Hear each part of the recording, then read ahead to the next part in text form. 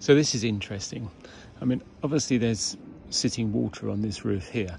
It's a lovely vinyl roof. These joints are all welded joints, and I'm just about to look at them to make sure they're okay. There's no reported leak in this, and it looks good. I'm only doing a roof inspection here, but look at this lovely detail, slightly too high, but that's an overflow, and we've got a lovely outlet there which has been put down lower, and I'm assuming that the lower box gutter here, if we can call it a box gutter, is designed to take the water, because the water flowing this way drops down slightly into there, and then there should be a fall in it to bring it this over here.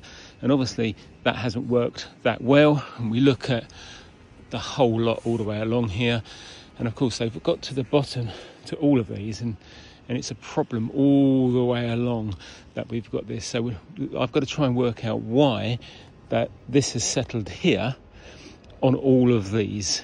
That I still don't know, but I'm working it out.